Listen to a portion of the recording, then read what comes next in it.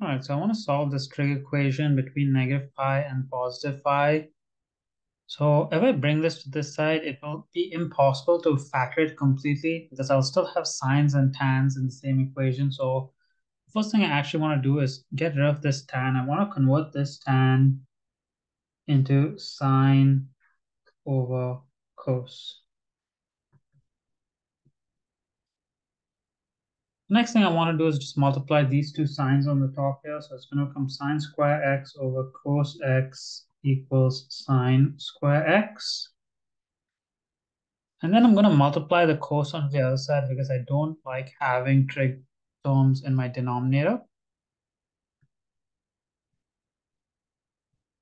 Now I can bring it all to one side.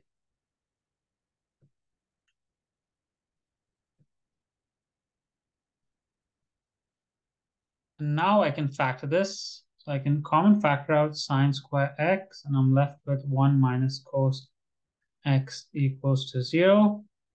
Now I can split this into two equations. Sine square x equals to 0, or 1 minus cos x equals to 0. So over here, sine x is just going to equal to 0. And over here, cos x is just going to equal to 1. So I can't use cos rule to solve these because the values are 0 and 1. I just have to use my sine and cosine graphs. So let's use a sine graph. We actually have from negative pi to positive pi, so I'll extend it a bit on this side. So I know that a sine graph goes like this, and then like this, and this is 2 pi, which means that this is pi over here. And if I extend it on this side a bit as well, because we want to go from negative pi to pi, this point over here is negative pi. So I want to find my solutions between negative pi and pi where sine x is 0. So I have 1, 2, 3 points. So x equals to negative pi, 0, and pi. And I'll do the same thing over here for cos x equals to 1. So if I draw my cos graph, that's 2 pi. This is 1, by the way.